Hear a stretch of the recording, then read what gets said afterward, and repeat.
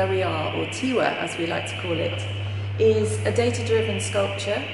and it's been collaboratively devised by i-DAT and also Tate Collective's Our Young People's Programme. It is a piece that is both tactile, you can interact with it physically, and it reflects the architectural shape of the space, but it's also virtual, it's data-driven, so people are influencing it and generating the work in the space and beyond.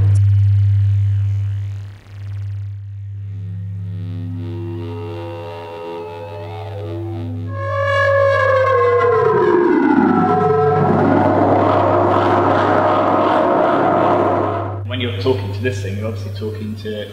the greater community and connection because of that interactivity. Yeah, and that's really exciting as performers.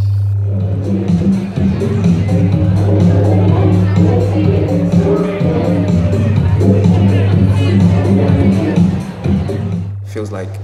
this is a reference point for us as creatives getting into the digital era, and I felt like it was quite appropriate really to look at what we've done,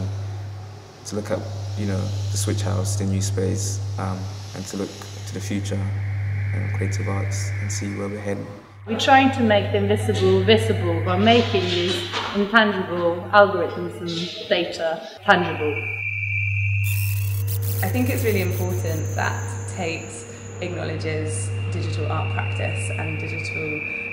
making and innovation, and for me an aspiration for the future will be that our collection acquires and has more work like this, because it's such an exciting way to engage audience with art. The interface is not just about touching something, it is about how you can start having a conversation with these other entities as at a point in time where they are becoming increasingly tangible. A project like this allows us not only to see and explore data as a creative material for the making of new works of art, but also to start using that as a way to ask questions about how we use an object like this every day, but also how it starts to influence our own behaviour.